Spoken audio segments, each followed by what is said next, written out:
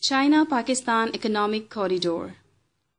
For a $6 billion project, China-Pakistan Economic Corridor, or CPEC, geographically refers to 2,000-kilometer road and rail link connecting Kashgar, West China's Xinjiang region to Pakistan's southwest port of Gwadar. The project is not mainly limited to transportation, but it also includes cooperation and financing investments, as well as measures on energy power, which cover coal-fired power plants, hydroelectric power, wind-generated power, solar power station, and coal supplies. The corridor is also expected to help some of the most underdeveloping areas of Pakistan by reducing poverty and generating job opportunities. Benefits to China. The CPEC will reduce China's transportation distance from 10,000 kilometers to 2,000 kilometers, as currently China is transporting goods to Middle East and Africa through Strait of Malacca, which takes 45 days.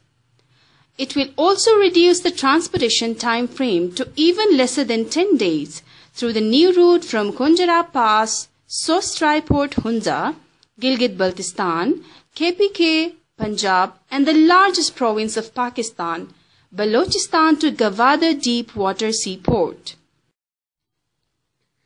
In broader view, CPEC will closely connect China to Central Asia, Persian Gulf, and West Asia through economic and energy cooperation.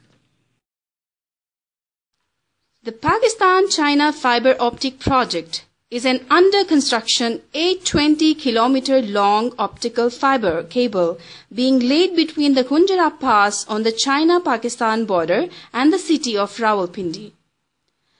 It is being constructed as part of the China-Pakistan Economic Corridor at an estimated cost of $44 million. Groundbreaking on the project took place on May 19, 2016 in Gilgit city.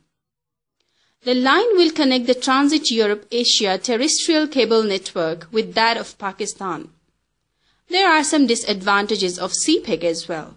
For example, due to heavy flow of traffic and increasing diversity on the roads, drugs, smuggling, and crime rate may increase. This may also hamper the cultural identity of the area and its people.